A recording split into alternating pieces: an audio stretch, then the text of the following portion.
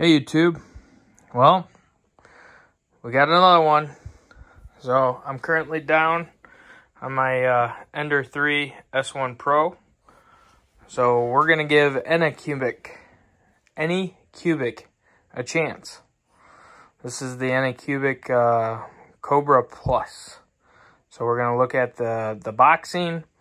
We're gonna look at the assembly and what you get, and kind of the operation. So it's going to be a little different than the Creality from what I'm seeing, but we'll see. Let's give it a shot.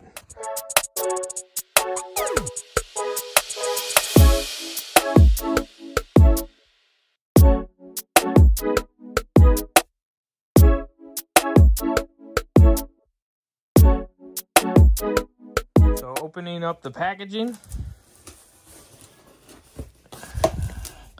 like usual, looks like there's a lot of decent packaging material. So you got this nice foam again, just like the Creality. So everything's covered. Oh, look at that. You got the build plate. So this is a little different.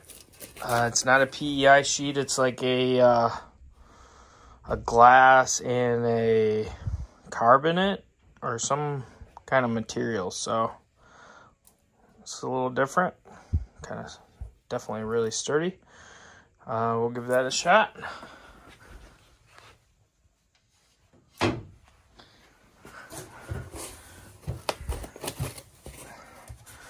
We found the goodie pocket. We got our goodie bag.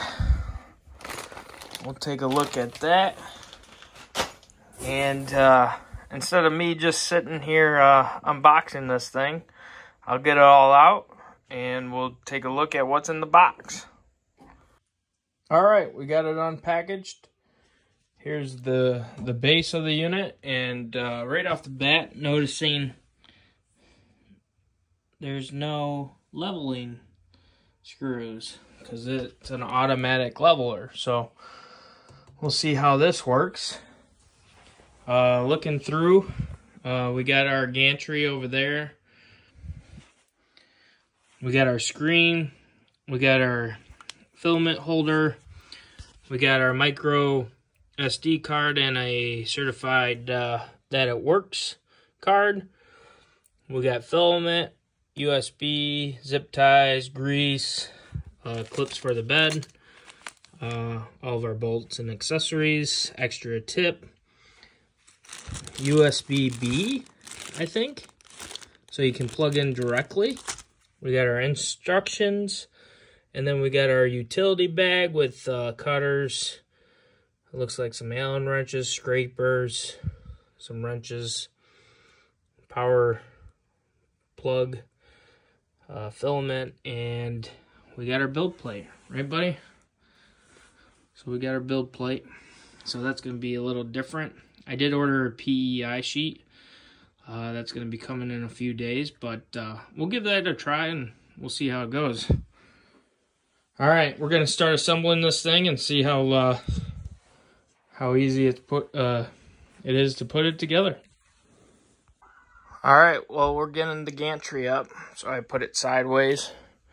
Then we got the two screws here that go underneath and just bolt to the gantry. So I raise the x-axis up so that it's so I can play around with it, so I can makes it a little easier to screw it in. But yeah. All right, I got the gantry up. We tighten. There's two screws on this side that goes underneath, and then two screws on this side goes underneath as well. Now it wants us to put the bed onto the plate.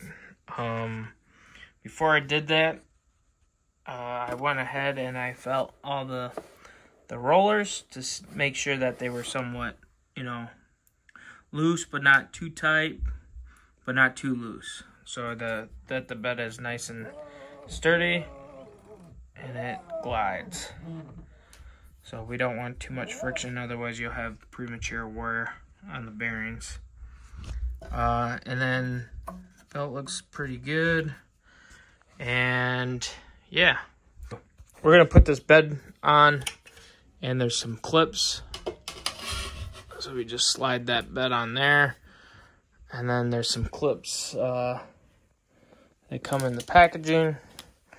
And we go ahead and we put them around the bed. So, all right. Got the gantry up. Got the cables secure. Build plates attached. Also switched the power source 115 from 230 to 115.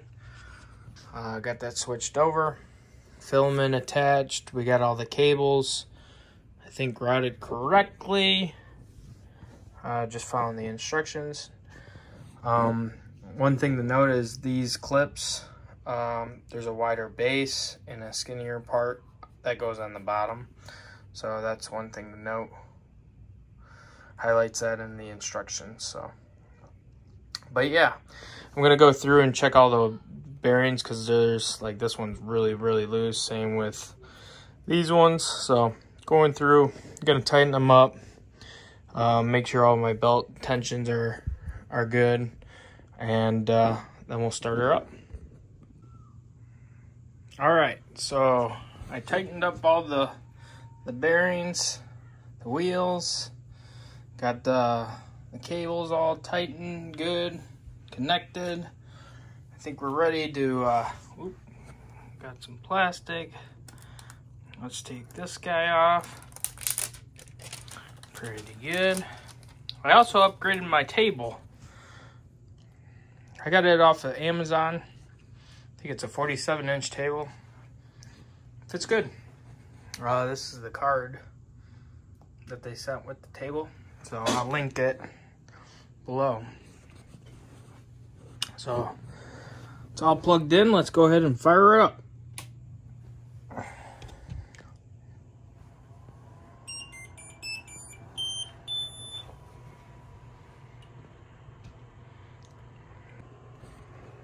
All right.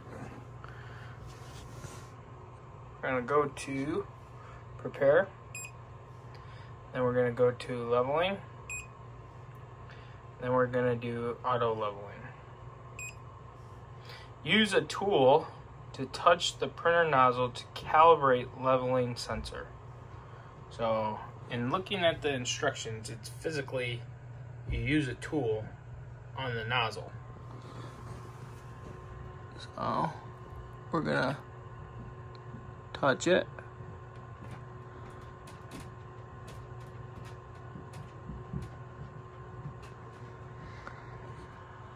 I don't know if it's working or not.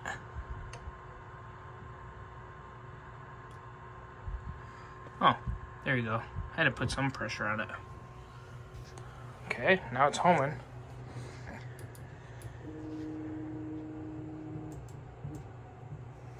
All right. So I think once it's based off of the instructions, it's gonna home itself, and then it's gonna do a preheat and print the head and the heated bed. So it's gonna go through that process, and then it's gonna go ahead and do the auto touch. So way different than the S1 Pro. So interesting.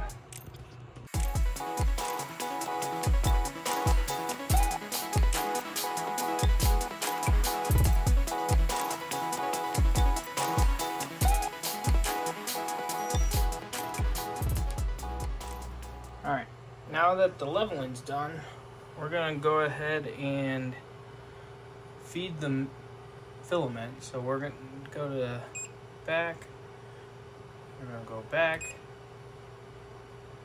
The heat's still on, so that's good. And we're gonna go to tools, then move axis. We're gonna bump up the Z. Oh, that's nice that you can do 0.1, 1.0, or 10. So we're gonna go ahead and go up We'll give it a little bit. 2 and 3. And then we're going to go back. Look at all the options. Then we're going to go back and go to prepare. And then we're going to say we want filament. And then we're going to say filament in. The print head temperature is too low and the machine is heating up automatically.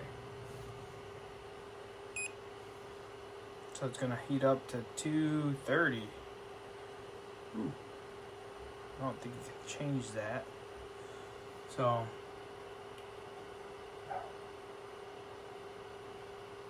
once that's up to temperature, it looks like we can do filament in and go from there. So basically we'll insert the filament through the switch into the tube, and then if the tension's not right, we can dial the tension spring, let it feed all the way into the head, and then we should be on our way.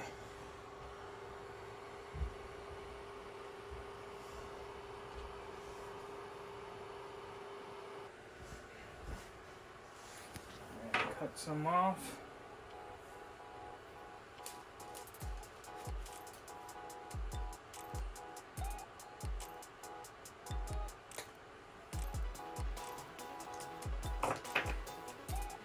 Alright, and we're going to hit filament in.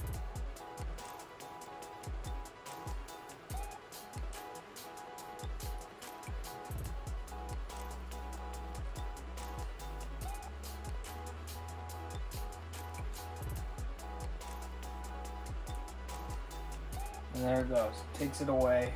You can see the head spinning. Oh, it just stopped. There it goes. You can see the head spinning. It's maintaining temperature.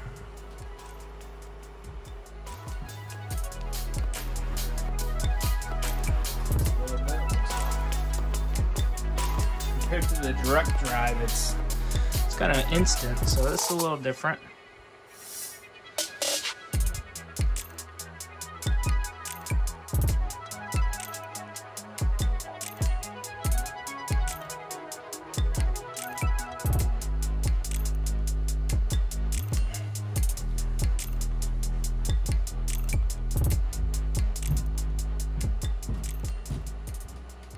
Now looks pretty smooth to me.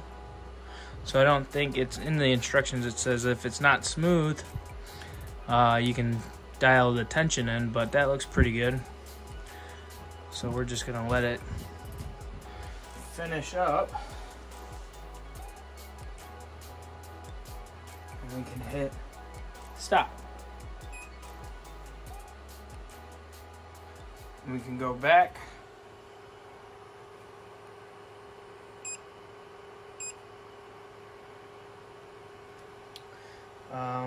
I want to go and look at the system, the tools, temperature, current bed. I like to keep mine at 65, and then the target down 215. So we're going to adjust that. We're going to go back. It looks like the settings have changed on it. Hopefully you can see that. So it's going to dial back down. So in the meantime, we're going to load up the card. So I already prepared some files, but we're going to go ahead and do the OWL. So you take the SD, I believe you got to put it upside down, load it in. Okay. Then we can go ahead and go to print. Here are all some of my files there. We're going to go to the OWL. Go ahead and hit print.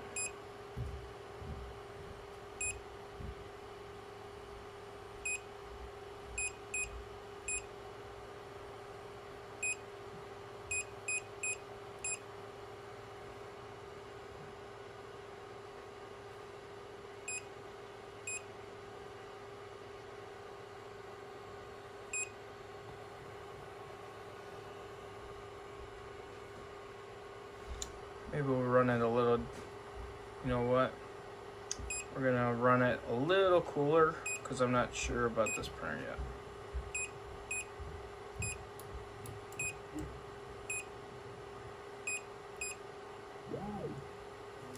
We'll keep it on Z offset.